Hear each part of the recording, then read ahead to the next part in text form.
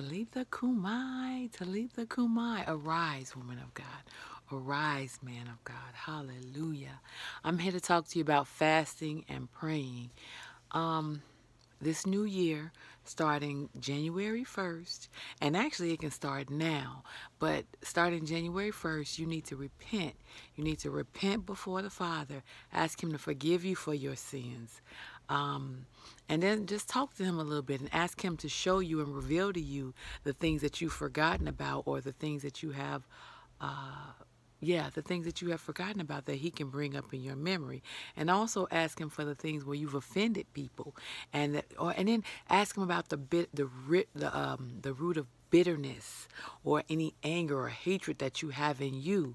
Ask God about all these things so that He can remove them and begin to purge them as you start your fast, so that He begins to purge you of all of that, the gook. I'm going to call it the gook for lack of a better word. But He can purge you of all that gook out of you. So as you fast and as you pray, He may show you everything in one moment, and then He may show you over the course of 21 days. I'm doing a 21-day fast starting. But some people may do a 5-day fast. Some people may do a 2-day fast. Somebody might do a 1-day fast. But just remember, ask God first. You repent. You ask God to forgive you for your sins. Then the ones knowingly, the ones unknowingly, to put into remembrance what you don't remember. So that's first. Just spend some time repenting. You may spend days repenting. You may spend an hour. You may spend minutes. It's God is an individual God, and He deals with us differently. We all fast differently, and our walk is different. That's the best thing about God. He is an individual God. You don't have to look at me and what I'm doing, and I don't have to look at you and what you're doing. It's what God is doing in your life and what He wants you to do. That if I could teach you anything else, it's to have intimacy with the Father, not intimacy with me or with every preacher or pastor who walks on the street. It is to have intimacy with our Holy Father, with Abba, so that we are so into Him and He is so inside of us that we are that there's no division, there's no difference between Him and us. So repentance. Then I want to say pray. We're going to pray. Those times when you should be, those times when you're not eating, instead of eating on your lunch break at work, you pray. When you're at home and your kids are eating, you pray. Or your husband, or even if you're by yourself, in times when you be eating, you pray.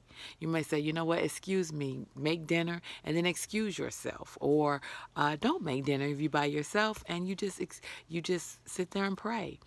And read your Bible. So it's important that you pray and read your Bible during your fast. So you repent, you pray, and you fast. And also ask the Father what He wants you to fast. We have things that we know we have issues with, or things we want changed or whatever. You can write those down. That's fine. Write that list down. But then ask the Father what list He has and what He wants done in your life, so that you're giving Him permission to do, because His plan is the best plan. We have our plans and we have our ways of what we want and how we want it, but His plan and ways is the best ways, and He acknowledges us. That's why I said write your list down, but then write down the list that the Father wants to get done in you. And then you pray over those lists. We pray and we seek God as we fast.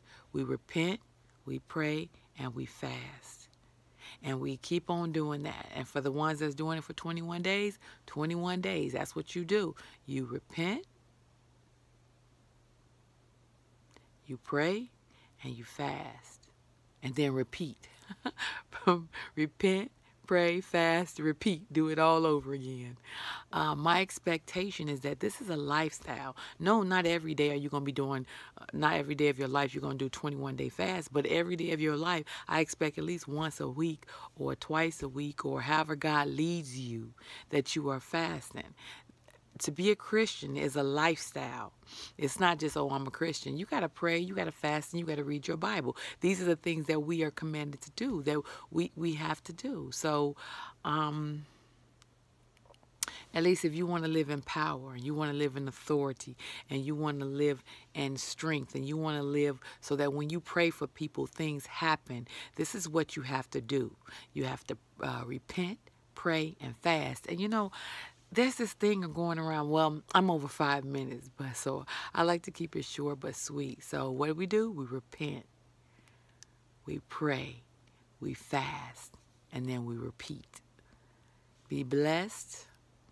If you like the videos, like, subscribe, and just most importantly, hallelujah, be in the Father, be in Him. Oh, hallelujah. Let Him be in you in Jesus' name. So I pray over you. I pray over your fasting. Hallelujah. That you will have power and you will be able to fast and pray and you will repent before Him and you will yield to the Father in the name of Jesus. And as you do these things, strength and power will come upon you. To raise the dead, to heal the sick, to do all the things that He commanded that we were going to be able to do in Jesus' name. So we give all glory, all honor, and all power to the Father, to the King of Kings and Lord of Lords. So I thank you, God. I magnify your name. You are worthy, God.